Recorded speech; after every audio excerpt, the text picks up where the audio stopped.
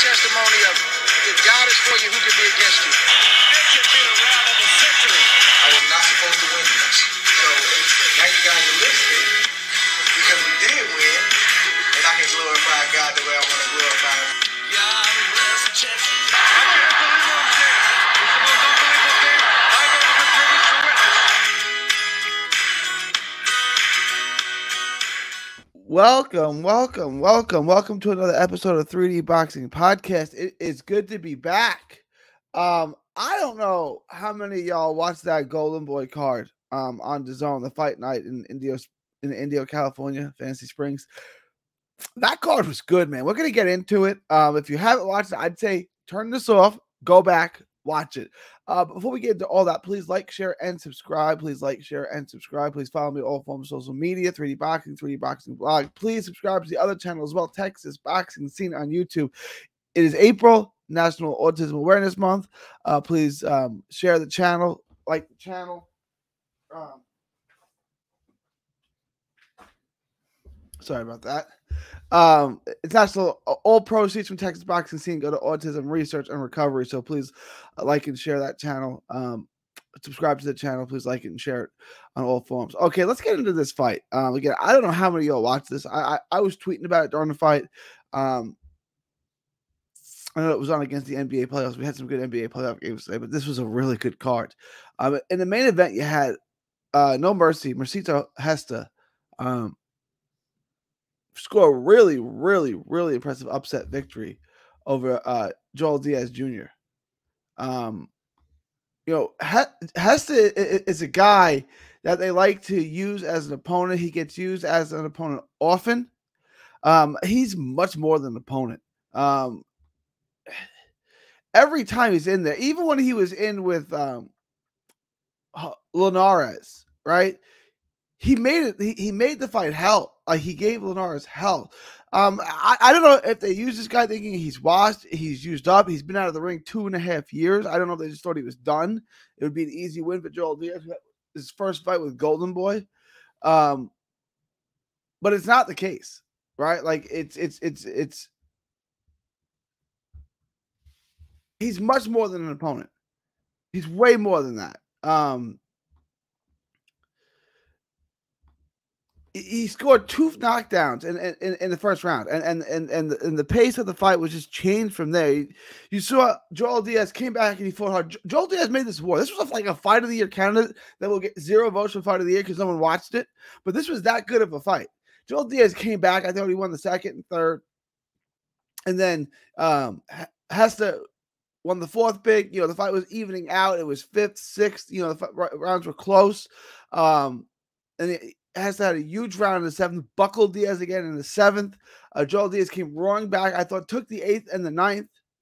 And then, it looked like Gesta had given up the lead on the scorecard, what looked insurmountable. But Diaz had rallied, right? Like, you get a 10-7 round in the first. It looked like Gesta had it wrapped up. He was landing clean, thudding shots. Not a lot of defense in this game. Not a lot of defense. Not a lot of defense in this fight. And then Gesta roared back in the 10th, won the 10th. I thought he needed the 10th to make sure he won the fight. The judges ended up having a little wide, 96-92 on 2 of the cards, and 95-93 on Fernando Villarreal's card. So I guess 95-93 is the way I had it, right? He had 85-84 going into the last round. Yeah, that's how I had it. And then 95-93 is the final scorecard. And then the other 2 judges had a round wider for Gesta, but there was a lot of tight rounds in there. Gesta definitely won the fight when he won the 10th. I said if he wins the 10th, he should be safe, but you don't know how Golden Boy's going to score this, but they got it right. The judges got the cards right. I was really good performance, excellent performance by Gesta. Again, he's not going to win a world title at 135 pounds, right? Like he's not good enough, and the division's way too stacked. But he's going to be a tough fight for anyone. I kind of like to see him fight Linares again. I think he's AIDS better than Linares, believe it or not. I'd like to see him against any of their opponents. Bring him back, let Tanahara fight him, right? Jojo Diaz. He's not going to win these fights, but he's in the mix. I'm just thinking of Golden Boy guys. He's in the mix with these guys. He's going to make the fight difficult for these guys. Isak Cruz, if you want to have him fight a PBC guy, these are interesting fights, and Hesta is in there, and he's gonna make a war of it. Joel Diaz is a guy that Golden Boy liked. I'm not exactly sure why they liked him. He's 26-3 now. He's obviously a fun fighter to watch. He's got some pop.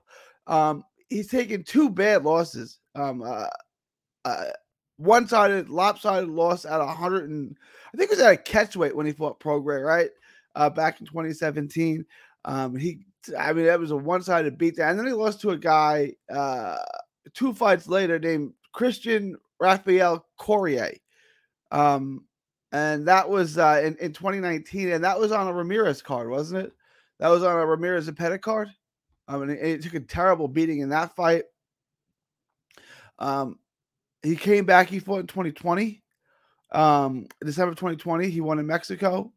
And then he fought again in 2021 in Mexico, got the win. And then this was his bounce back fight. He was supposed to come back, beat Hesta. And I thought this fight would be war. I tweeted that after Global. I said, this is going to be fire. The first round proved that. And this was an excellent fight. Like, it was an all-action fight. There's nothing you wouldn't like about this fight.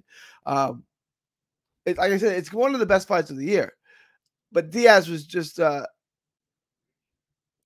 wasn't enough. He's taking too many shots. I mean, there's no movement.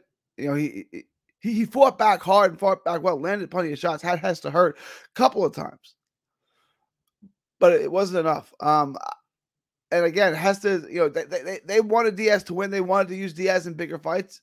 And now they're not going to get to use him. Also on the undercard of this fight, Jousce Gonzalez's little brother. Really impressive performance. And I'm going to get this name wrong. Jousce Gonzalez. Am I saying that right? Okay. He destroyed Jairo Lopez, who's a real opponent. You saw Jairo Lopez fight Omar Juarez. He fought Luke Campbell. He's a tough, durable guy. I mean, he's supposed to lose. He is an opponent, but Jousce Gonzalez absolutely strong. Really, really good offensive performance. Lots of combination punching. Good pop. Much better pop than his brother Joet. 26-year-old lightweight. We may have another player in the lightweight division. He looked that impressive. He fought back in El Paso back in June on a Golden Boy card. I guess that was a Munguia card against Zamarja. But that was really the only other times that I can remember seeing him. I guess he's fought on a bunch of Golden Boy cards. I don't remember seeing him, but this is really, really good offensive performance, good power, good combination punching, strong guy, strong puncher, comes forward. Again, not a defensive genius in there, but the firepower and the combination punching, like his defense is kind of his punch output, his combination punching. It's never one; it's always 2, 3s, and 4s. Right? He always is strong in bunches. I'm telling you, this guy right now, he may be our prospect of the month. He's something to keep an eye on.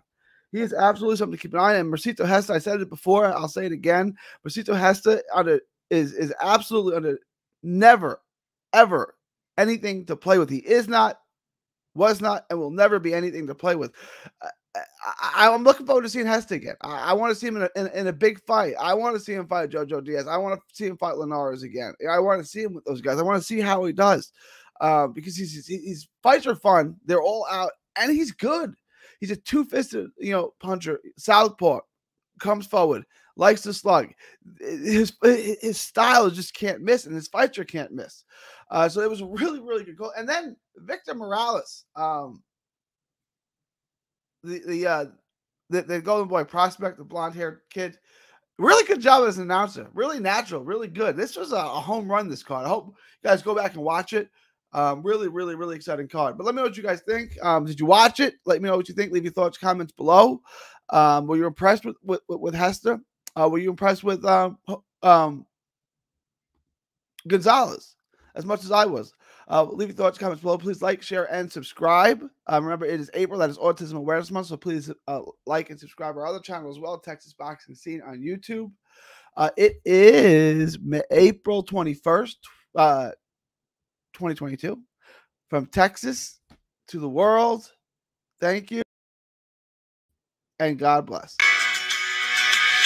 Don't miss a tweet, post, story, or video. 3D Boxing is on Twitter, Instagram, and Facebook. Hit the subscribe button now to stay inside the ring.